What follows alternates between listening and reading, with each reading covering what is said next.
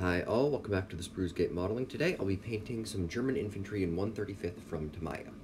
So here are figures. I'm using two for a little winter vignette, and both of these are from Tamiya's pretty good 8.8 centimeter FLAK kit.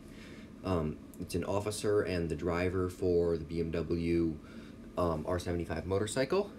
So I'm going to start how you might expect it. I'm going to be base coating these guys with German field gray on the entire uniform. It's okay if you get some overspill here. I like to do it at this step because I can use a larger brush to just get it done a little bit faster.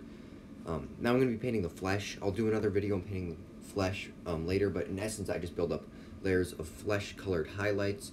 I also paint the eyes white with little dots for pupils. So now here I'm going to be giving the uniform some highlights, or first I'm actually going to hit it with some shadows, just dark and field gray, followed by light and field gray for the highlights.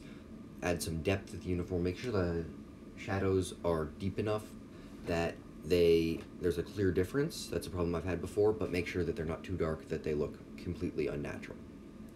So now I'm going to be painting the painted metal bits. This is, the helmet, the gas mask canister, binoculars. These get a nice coat of German camo dark green, and the wood gets flat brown. The flat brown will get followed by a highlight of German camo pale brown. It's at this stage you really got to make sure that there is no overspill. You just have to make sure that what you're getting is what you're getting. You should not go over any of the lines.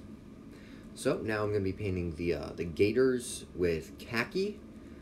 These aren't that visible on this figure, but there's still enough of them down at the bottom that it's worth painting them, instead of just painting it all boot color. Speaking of boot color, I'm now going to be using a alternative black, which is just a really dark gray that I mixed up for all of the black leather, so boots and webbing, as well as all of the metal, the bare metal. Basically anything that you would normally paint black gets this. This is followed by a highlight of gunmetal gray, and that's it. Pretty simple, pretty effective way. Thanks for watching. See you next time.